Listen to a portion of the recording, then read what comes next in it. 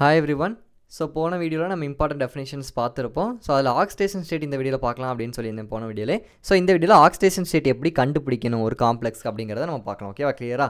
So oxidation state அப்படின்னானது ஒரு central metal ஆட்டம் ஒரு காம்ப்ளெக்ஸில் இப்படி ஒரு காம்ப்ளெக்ஸ் எழுதுறோம் அப்படின்னா FeCO 5 டைம்ஸ் அப்படின்னா இதில் Fe அப்படிங்கிறதா சென்ட்ரல் மெட்டல் ஆட்டம்.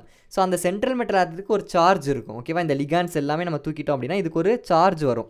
ஸோ அந்த சார்ஜை தான் நம்ம என்ன சொல்கிறோம் அப்படின்னா ஆக்சிடேஷன் ஸ்டேட் அப்படின்னு சொல்கிறோம். ஓகேவா, so oxidation state of a central atom in a coordination entity is defined as the important 2 mark பார்த்துக்கோங்க.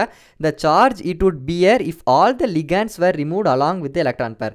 லிகாண்ட் எல்லாமே நம்ம ரிமூவ் பண்ணிட்டோம். லிகாண்ட் ஆனது இந்த CO5 இருக்கா, இது எல்லாமே நம்ம எலக்ட்ரான்ஸோட சேர்த்து ரிமூவ் பண்ணிட்டோம் அப்படின்னா ஒரு சார்ஜ் வந்து சென்ட்ரல் ஆட்டத்துக்கு வரும். அதை தான் நம்ம என்ன சொல்கிறோம் அப்படின்னா ஆக்சிடேஷன் நம்பர் அப்படின்னு சொல்கிறோம். ஸோ அதை வந்து நம்ம எப்படி ரெப்ரசென்ட் பண்ணுவோம் அப்படின்னா ரோமன் லெட்டர் ஃபார்மெட்டில். நாமன் கிளேச்சர் படிக்கும்போது இன்னும் உங்களுக்கு டெஃபினேஷன் கிளியராக புரியும். அந்த ரோமன் லெட்டரில் இப்போ ஆக்சிடேஷன் நம்பர் 2 அப்படின்னா ரோம் லெட்டரில் 2 அப்படின்னு போடுவோம். 3 அப்படின்னா ரோம் லெட்டரில் 3 போடுவோம்.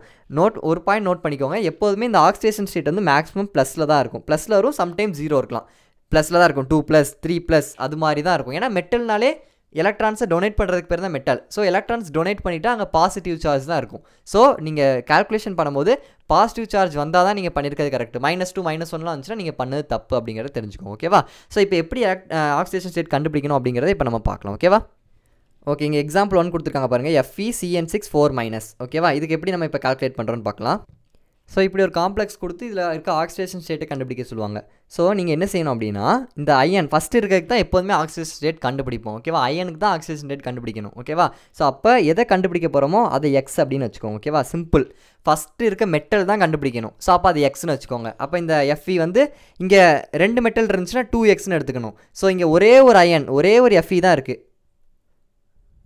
ஓகேவா, ஸோ ஒரே ஒரு Fe இருக்கனால நான் என்ன செஞ்சுருக்கேன், ஒரே ஒரு X அப்படின்னு எடுத்திருக்கேன். ஓகேவா, ப்ளஸ் எத்தனை Cn இருக்குது, இங்கே Cn இருக்குது. எத்தனை Cn இருக்குது, 6 Cn இருக்குது. ஓகேவா, ஸோ 6 × Cn அதுக்குள்ளே சார்ஜ் நம்ம எழுதணும், இருக்கட்டும். இஸ் ஈக்குவல் டு மேலே என்ன கொடுத்துருக்காங்களோ அதை ஈக்குவல்ட்டுக்கு அங்கிட்டு போட்டுக்கணும். 4- கொடுத்துருக்காங்க, ஸோ -4 அப்படின்னு எழுதிக்கணும். நல்லா புரிஞ்சா? ஃபஸ்ட் ஸ்டெப்பு அயன் தான் கண்டுபிடிக்க போகிறோம். ஸோ எக்ஸ் போட்டாச்சு, 6 Cn இருக்குது. ஸோ 6 × Cn அப்படின்னு எழுதிட்டேன்.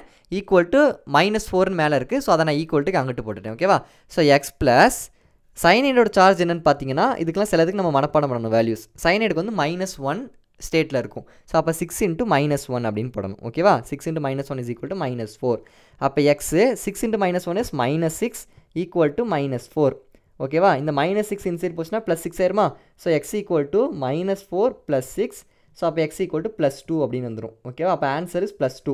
அப்போ இந்த அயனோட ஆக்சிடேஷன் ஸ்டேட் என்னது, it is in +2 oxidation state. எப்படின்னு புரிஞ்சா இன்னொரு எக்ஸாம்பிள் பார்ப்போம், இன்னும் கிளியராக புரியும் உங்களுக்கு. இன்னொரு எக்ஸாம்பிள் பாருங்கள், CONH3 5 times Cl2+. CONH3 5 times Cl2+. இதான் கொடுத்துருக்காங்க. ஸோ ஃபஸ்ட் இருக்கிறதுக்கு தானே கண்டுபிடிக்கணும். ஸோ CO தான் கண்டுபிடிக்கணும், எக்ஸ்னு வச்சுக்கோங்க. ப்ளஸ் 5 × அமோனியா, 5 அமோனியா இருக்குது. ஸோ 5 × அமோனியாவை அப்படி எழுதிக்கோங்க, 5 × அமோனியா ப்ளஸ் ஒரு குளோரின் இருக்குது. ஸோ குளோரினோட சார்ஜ் வந்து சரி குளோரின் அப்படியே எழுதிக்குவோம். இஸ் ஈக்குவல் டு மேலே என்ன கொடுத்துருக்காங்க 2+. ஸோ 2+ மேலே இருந்துச்சுன்னா அதை என்ன செய்யணும், ஈக்குவல்ட்டுக்கு அங்கிட்டு போடணும். ஸோ +2 அப்படின்னு போட்டுக்கலாம். ஓகேவா, இப்போ எக்ஸ் ப்ளஸ் ஒரு அமோனியாவோட சார்ஜ் பார்த்தீங்கன்னா 0. Ammonia is a neutral molecule. Cnக்கு எப்படி -1 சார்ஜ் இருக்கோ அது மாதிரி அமோனியாவோட சார்ஜ் பார்த்தீங்கன்னா 0. ஸோ அப்போ 5 × 0. ஸோ ஆட்டோமேட்டிக்காக எனக்கு இந்த இடத்துல 0 வந்துடும். ப்ளஸ் Clோட சார்ஜ் வந்து -1. ஓகேவா, இஸ் ஈக்குவல் டு +2 அப்படின்னு இருக்குது. So X -1 is equal to +2. அப்போ எக்ஸ் இஸ் ஈக்குவல் டு +2. இந்த -1 அன்சைட் பொசிஷன் என்ன ஆயிரும், +1 வந்துடும். ஸோ ஆட்டோமேட்டிக்காக +2 + 1 இஸ் +3. ஸோ ஆப்ஷன் பார்த்தீங்கன்னா இங்கே ஆன்சர் என்ன இருக்குது, +3 அப்படின்னு வந்துருச்சு. ஸோ எப்படி ஆக்சிடேஷன் ஸ்டேட் கண்டுபிடிக்கணும் அப்படின்னா ஃபஸ்ட்டு கண்டுபிடிக்க போகிறது எக்ஸ்னு வச்சுக்கோங்க.